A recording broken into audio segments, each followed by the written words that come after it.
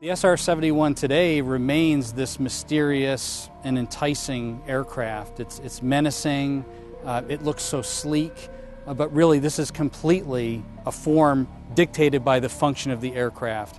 We had a need to know what was going on in other countries, and the way that we were going to do that was having a photographic aircraft that could fly very high and very fast, and much faster than the U-2 which preceded it. The SR-71 was that answer for the U.S. Air Force and for the United States. The SR-71 was a tremendous leap forward in technology in many different ways. Fighters at the time could go about Mach 2, this could go Mach 3. It could fly incredibly high. Now there were aircraft that could reach the height of the SR-71, but only in a zoom climb and only temporarily, whereas the SR-71 could fly at level attitude at 80,000 feet or higher. There was no other aircraft at the time that could do that.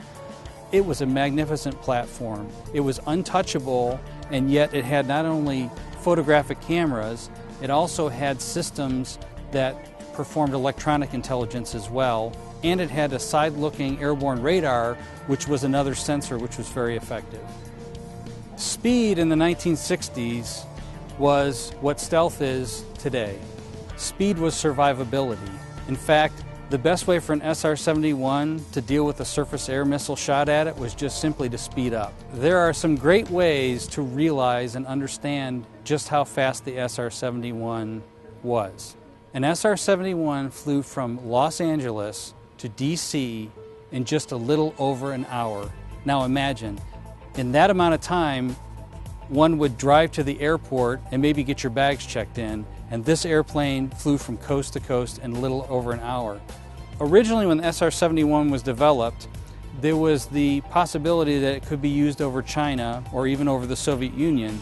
It wasn't used in that way, largely due to diplomatic efforts, but it was used in the dangerous skies over North Vietnam during the Southeast Asia War, and it was also used over North Korea during the Pueblo crisis in 1968, and it was used in other places around the world.